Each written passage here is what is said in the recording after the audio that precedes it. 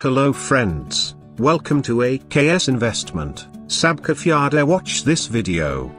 Saudi Aramco, UAE's ADNOC in talks to invest in US LNG projects. Reports Saudi Aramco is in talks to invest in Phase 2 of Sempra Infrastructure's Port Arthur LNG project in Texas. March 10, 2024. Saudi Aramco and Abu Dhabi National Oil Company, ADNOC, are in talks to invest in US liquefied natural gas, LNG, projects, as they step up competition with oil majors and regional rival Qatar in the booming super-chilled gas market. Sources aware of the matter said future demand drives LNG interest. The two energy giants are trying to exploit their fossil fuel resources while they can, and with demand for the chilled fuel expected to grow by 50% by 2030, they are tapping opportunities in the US, which has become the world's biggest exporter of LNG as it sends record volumes to Europe. Saudi Aramco is in talks to invest in Phase 2 of Sempra Infrastructure's Port Arthur LNG project in Texas,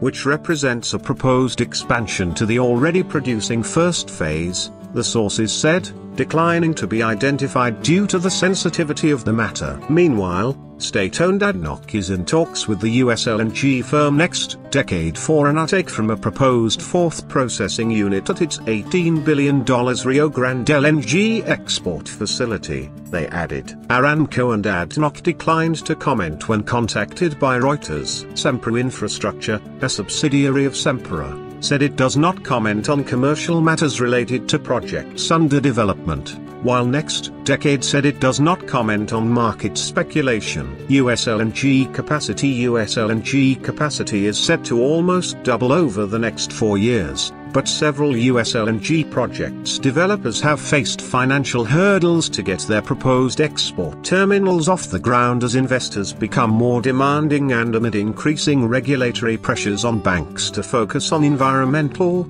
social and governance, ESG. The message is, if ESG-focused banks won't finance US projects, someone will. Kaushal Ramesh, Rystad Energy's vice president for LNG research, said, following pressure from climate activists, US President Joe Biden in January paused approvals pending and future applications to export LNG from new projects. It is not yet clear if the talks with the Gulf oil giants are around equity stakes or sale and purchase agreements, SPA, or both. One of the sources said Aramco is in talks to purchase some or all volumes from one of the two liquefaction units at Port Arthur's second phase, both capable of producing up to 13.5 million tons per annum.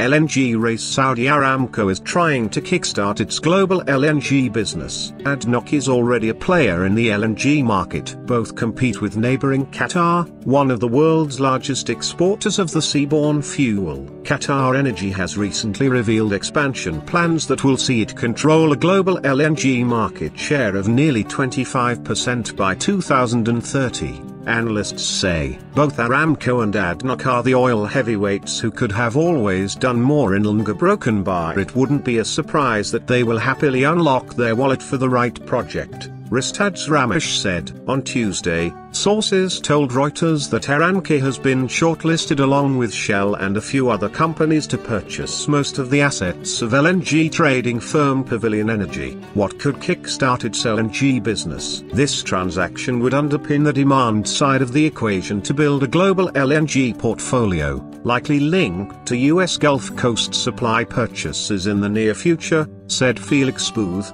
head of LNG at energy intelligence firm Vortxa. If you like this video, click on like button, and if you have any comments, provide in comments box. If you still not subscribed channel, please subscribe. Also click on bell icon so that you will my video notification immediately.